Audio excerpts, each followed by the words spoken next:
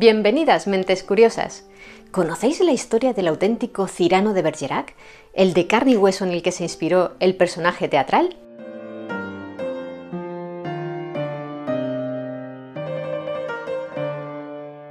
Todos conocemos a Cyrano de Bergerac como el protagonista de la popular obra de teatro homónima escrita por Edmond Rostand a finales del siglo XIX y adaptada al cine en numerosas ocasiones.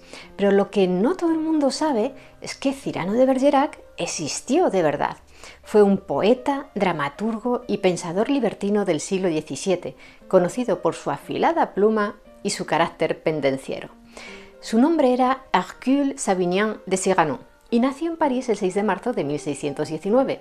Fue el cuarto de 6 hermanos. Su padre, Abel de Cyrano, era abogado del Parlamento de París y su madre, Espérance Bellanger, era hija de un noble.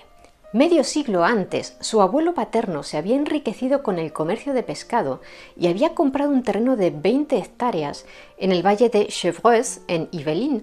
En 1622, cuando Hercule-Savinien tenía tan solo 3 años, la familia abandonó París para asentarse en aquella finca que su padre había heredado y que se llamaba Bergerac.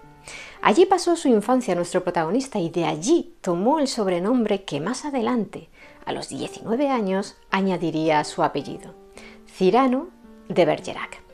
No hay que confundir, por tanto, su origen con la localidad llamada Bergerac, situada en el actual departamento de la Dordoña, en la región histórica de Gascuña.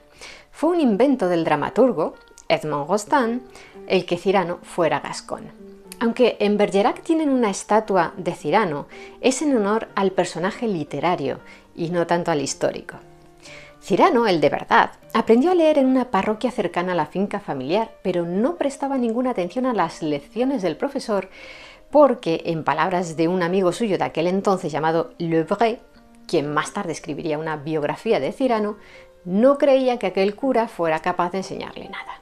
Así que su padre decidió enviarlo de vuelta a París bajo la protección de un tío suyo para que prosiguiera allí su formación.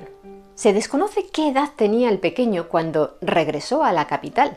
Sí se sabe que cursó estudios secundarios, pero existe un debate entre los historiadores acerca de en qué academia. Algunos creen que se trató del colegio de Beauvais, ya que en él se desarrolla la acción del pedante burlado, una comedia que escribió a los 26 años. Y además, el personaje de Granger, el pedante del título, parece ser una caricatura de Jean Granger, quien era el director de ese colegio. Otros historiadores, en cambio, opinan que estudió en el colegio de Lisieux. Durante aquellos años adolescentes, alternó los estudios con frecuentes visitas al Pré aux Clercs, un prado de las afueras donde nobles, burgueses y estudiantes se reunían para presenciar duelos diarios a espada entre personas de todas las clases sociales.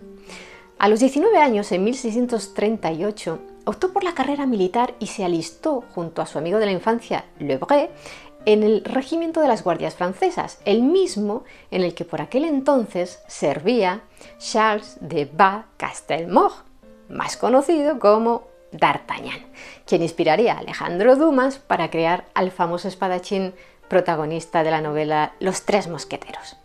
Aunque Cyrano no llegó a tratar personalmente con D'Artagnan, quien era unos 10 años mayor que él, compartieron algunas batallas de la conocida como Guerra de los 30 años.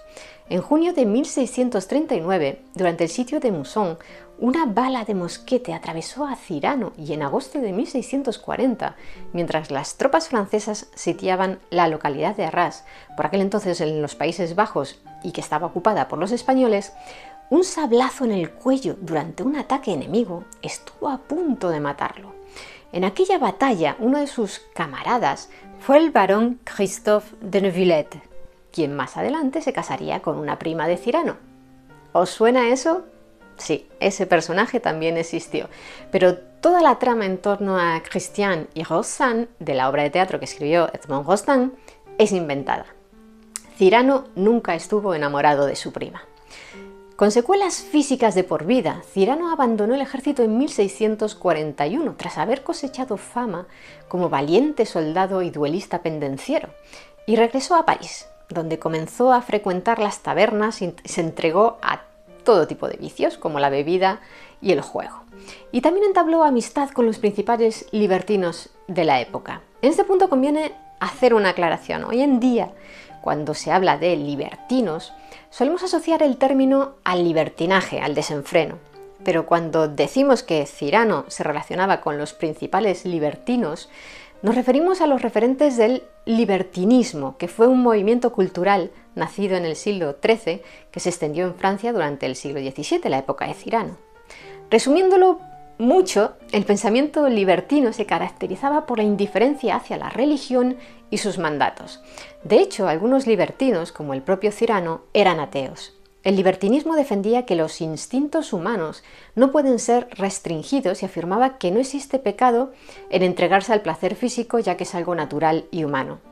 El libertino que más influyó en Cyrano fue Pierre Gassendi, un sacerdote católico, filósofo, astrónomo y matemático francés que defendía el lema sapere aude, es decir, atrévete a saber, ten el valor de usar tu propia razón.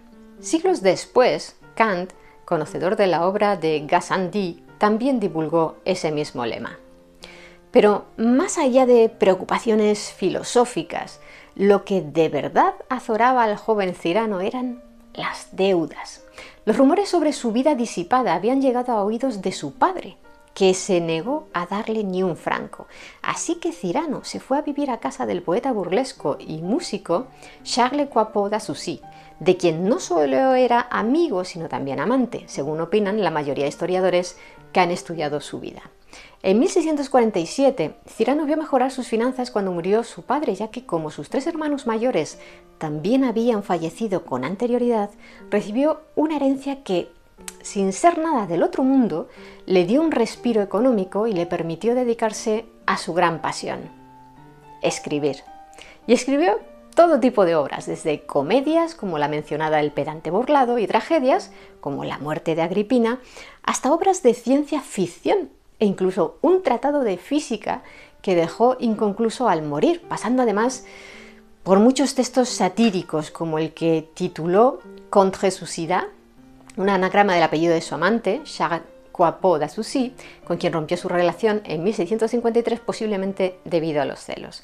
Ambos se cruzaron amenazas y ataques por vía literaria durante años. Probablemente el libro más notable que llegó a escribir Cyrano de Bergerac fue El otro mundo, una obra precursora de la ciencia ficción que consta de dos partes: historia cómica de los estados e imperios de la luna e historia cómica de los estados e imperios del sol, publicadas de forma póstuma en 1657 y 1662 respectivamente. En el primero, Cyrano narra en primera persona cómo un personaje llamado Desconocidos, otro acrónimo en este caso de su propio nombre, viaja a la luna.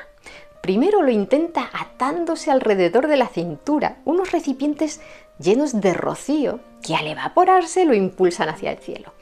Aunque no logra alcanzar la luna, más tarde lo conseguirá empleando fuegos artificiales atados a una máquina.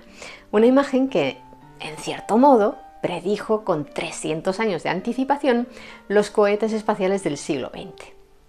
Cuando llega a la luna, se encuentra con los habitantes, una raza de gigantes que caminan a cuatro patas y que poseen una cultura mucho más refinada que la de los seres humanos.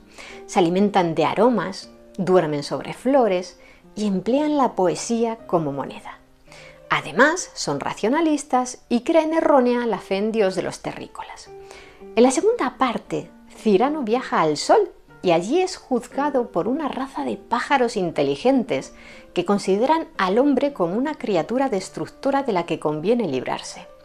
Esa idea de que pueda existir vida en otros planetas y además muy distinta a la humana puede parecernos trillada desde nuestra perspectiva actual, tras miles de libros y películas de ciencia ficción que plantean ese supuesto, pero en la época de Cyrano era bastante revolucionaria. En una parte de la obra escribe: «Creo que la luna es un mundo como este y que la Tierra es su luna». Mis amigos recibieron esa frase con una carcajada y tal vez, les dije, alguien en la luna esté ahora mismo burlándose de alguien que dice que nuestro globo es un mundo. En cualquier caso, su intención principal al escribir El otro mundo fue expresar su filosofía y criticar las creencias de la sociedad en la que vivía. A modo de curiosidad os contaré que hay un cráter en la Luna llamado Cyrano, bautizado así por la Unión Astronómica Internacional en homenaje a sus andanzas literarias por el satélite. Pero volvamos a la vida del Cyrano de Bergerac real. Como mencionamos antes, desde su época militar tenía fama de pendenciero. Le gustaba iniciar disputas y meterse en peleas, y en esos aspectos sí que se parecía a su personaje de la obra teatral de Rostand. Sus relaciones con sus amigos libertinos eran tempestuosas. De hecho, en 1649, cuando Cyrano les enseñó el manuscrito de la primera parte del Otro Mundo a sus colegas, ninguno se ofreció a escribirle un prólogo, lo cual lo enfadó muchísimo. No toleraba que nadie se metiera con él, ya fuera por su prominente nariz o por cualquier otra causa, y enseguida echaba mano a la empuñadura de su espada para zanjar cualquier disputa. Algunas de sus aventuras descritas por Rostand sí parecen ser ciertas, como sus ataques al famoso actor Montfleury, un actor de gran vozarrón y muy corpulento que poseía una presencia imponente sobre el escenario. El Cyrano real escribió en una carta de burla las siguientes palabras dirigidas a Montfleury: «Puedo aseguraros que si una paliza pudiera ser enviada por correo, leeríais mi carta con vuestros hombros, y no os sorprendáis con mi sugerencia, ya que vuestra redondeada superficie es tan grande que estoy convencido de que sois una tierra en la que me gustaría plantar palos para ver qué brotaría de ellos». Rostand transformó este ataque epistolar en un encuentro cara a cara entre Cyrano y Montfleury en el primer acto de su obra teatral. Durante la Fronda, un conjunto de movimientos de insurrección del pueblo francés, motivados por el aumento de los impuestos para hacer frente a la Guerra de los 30 años, corrieron por París miles de textos críticos contra el primer ministro de la época, el cardenal Mazarino, y algunos historiadores creen que Cyrano pudo ser el autor de 7 de aquellas mazarinadas, como se conocían. Sin embargo, Cyrano nunca reconoció haberlas escrito, pese a que en algunas de sus obras sí criticó abiertamente a los poderosos y las absurdas guerras que organizaban. En la primera parte del Otro Mundo, por ejemplo, decía sobre las guerras terrícolas: «El asunto es importante, ya que se trata de ser el vasallo de un rey que lleva gorguera o el de otro que lleva golilla». También afirmó: «Un hombre honesto no es ni francés, ni alemán, ni español. Es ciudadano del mundo y su patria está en todas partes». Se sabe que Cyrano contrajo la sífilis, aunque no se sabe si ésta pudo conducirle a la locura y la muerte, tal y como afirmaron algunos cronistas. Sobre su fallecimiento, tradicionalmente siempre se ha creído la versión de que una viga de madera le cayó sobre la cabeza y que él murió algún tiempo después debido a las secuelas del golpe, una tragedia similar a la de su alter ego teatral. Sin embargo, se discute aún si la viga cayó sobre él de manera accidental o si se trató de un asesinato. Algunas teorías apuntan a los jesuitas, de quienes el propio Cyrano sospechaba que querían matarlo por sus ataques escritos contra ellos. Otras fuentes hablan de un disparo de mosquete errado que no iba dirigido contra él, sino contra el duque d'Arpajon, que era su mecenas. Lo que parece seguro es que falleció el 28 de julio de 1655 a la edad de 36 años en una casa de la comuna de Sannois, a pocos kilómetros de París. Y según un certificado de defunción hallado en el siglo XX y que se conserva en los archivos municipales de dicha ciudad, fue enterrado en la iglesia Saint-Pierre-Saint-Paul. Pese a que el historiador Jacques de Laplace ha intentado establecer la ubicación exacta de su tumba, no ha sido posible, ya que desde el siglo XVII el edificio ha sufrido diversas transformaciones. De hecho, a principios del siglo XX, la iglesia fue reconstruida por completo para hacerla más grande. Existe la leyenda de que los restos de Cyrano se encuentran en el cementerio Père-Lachaise de la capital francesa, junto a muchos otros personajes destacados de la historia, pero es solo eso, una leyenda. ¿Y vosotros, qué opináis de la historia del verdadero Cyrano? Me gustaría que nos lo contarais abajo en los comentarios. Y si queréis conocer más historias interesantes, suscribíos a mi canal. Muchas gracias por estar ahí, mentes curiosas. Nos vemos en el siguiente vídeo.